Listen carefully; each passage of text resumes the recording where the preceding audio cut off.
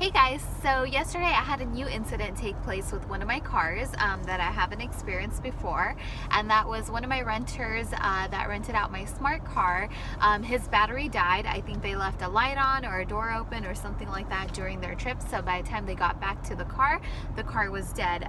So they contacted me, and I was super far away from where they were, and they asked me, what are they supposed to do in this situation? And I remembered that I had read somewhere that Turo offers emergency roadside assistance, so I quickly looked into it, and so that's the route that we went.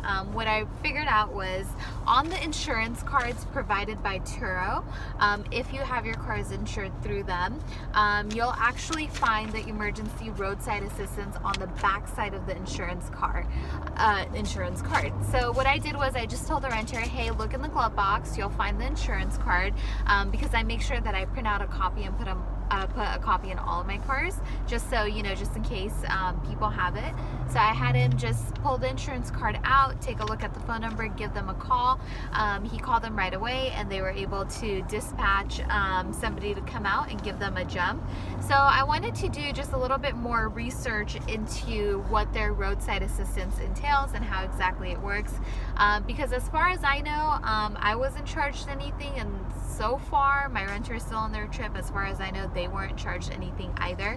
But after reading about it a little bit more on the support site that Turo has, it says that as long as you have a protection plan through Turo, so that means if you chose one of their revenue models where it's the 75 split or the 85 split, whatever the different levels are, as long as you have one of their protection plans, then that includes roadside service for your guests. So as an owner, you have to have the insurance through them, and that'll include the roadside assistance. So if you chose the 90% revenue split with them, where you're taking 90% of the revenue and they're taking the 10, then that does not include roadside assistance. So you do have to provide your own in that case.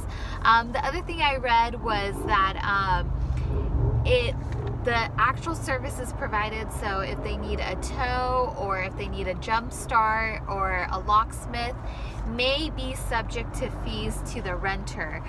So it was super vague online, not exactly sure what that means, but I know so far in my scenario, my renter wasn't charged anything, at least as of now.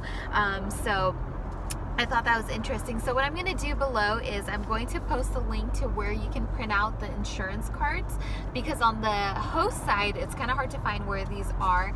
On the renter side, they actually have a copy of the insurance card under their reservation, but most people don't take the time to print that out, but it is available on their phones as well.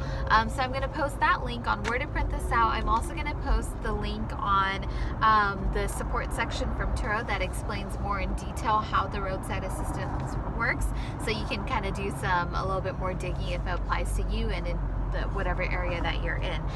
So I hope that helps. That's what happened to me, so I wanted to put that out there, and it seemed to work out really well.